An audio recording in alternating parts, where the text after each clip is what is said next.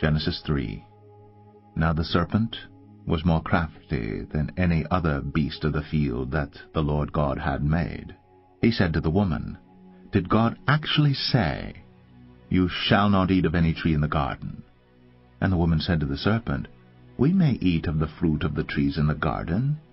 But God said, You shall not eat of the fruit of the tree that is in the midst of the garden, neither shall you touch it, lest you die.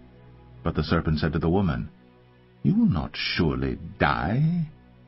For God knows that when you eat of it, your eyes will be opened, and you will be like God, knowing good and evil.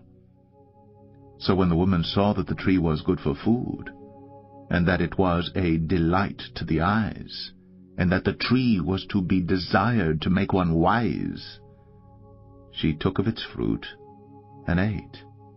And she also gave some to her husband who was with her, and he ate. Then the eyes of both were opened, and they knew that they were naked. And they sewed fig leaves together and made themselves loincloths. And they heard the sound of the Lord God walking in the garden in the cool of the day, and the man and his wife hid themselves from the presence of the Lord God among the trees of the garden. But the Lord God called to the man and said to him, Where are you? And he said, I heard the sound of you in the garden, and I was afraid, because I was naked, and I hid myself.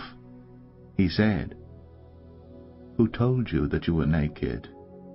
Have you eaten of the tree of which I commanded you not to eat? The man said, The woman, whom you gave to be with me, she gave me fruit of the tree, and I ate. Then the Lord God said to the woman, What is this that you have done? The woman said, The serpent deceived me, and I ate. The Lord God said to the serpent, Because you have done this, cursed are you above all livestock and above all beasts of the field. On your belly you shall go, and dust you shall eat all the days of your life. I will put enmity between you and the woman, and between your offspring and her offspring. He shall bruise your head, and you shall bruise his heel. To the woman he said, I will surely multiply your pain in childbearing. In pain you shall bring forth children. Your desire shall be for your husband, and he shall rule over you. And to Adam he said, Because you have listened to the voice of your wife, and have eaten of the tree of which I commanded you, you shall not eat of it. Cursed is the ground because of you. In pain you shall eat of it all the days of your life. Thorns and thistles it shall bring forth for you, and you shall eat the plants of the field. By the sweat of your face you shall eat bread, till you return to the ground. For out of it you were taken, for you are dust, and to dust you shall return. The man called his wife's name Eve, because she was the mother of all living. And the Lord God made for Adam and for his wife garments of skins, and clothed them.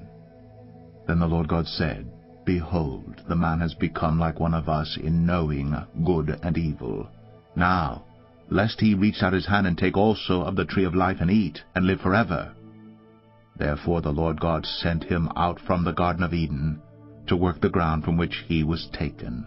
He drove out the man, and at the east of the Garden of Eden he placed the cherubim, and a flaming sword that turned every way, to guard the way to the tree of life.